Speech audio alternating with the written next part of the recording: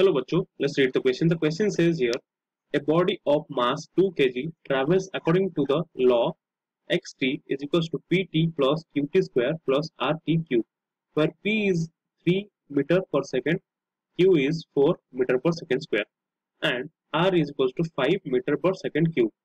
So the force acting on the body at t is 2 seconds is how much?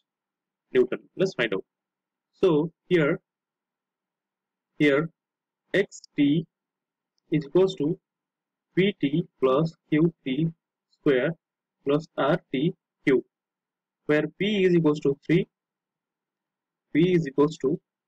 meter per second, q is 4 meter per second square, r is 5 meter per second cube, and m is 2 kg.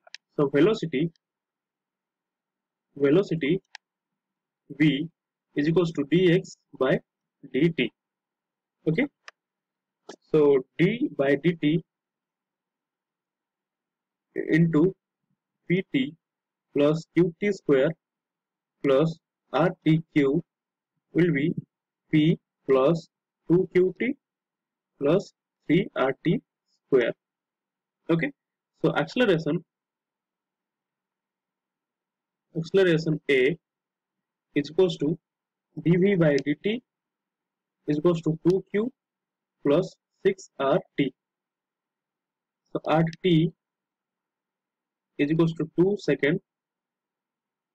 A is 2 into 4 meter per second square plus 6 into 5 meter per second cube into 2 second is equals to 8 meter per second square plus 60 meter per second square is equals to 68 meter per second square.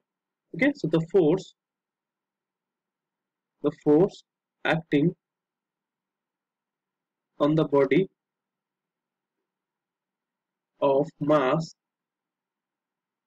2 kg is F is equals to ma, that is 2 kg into 68 meter per second square, that will be 136 Newton.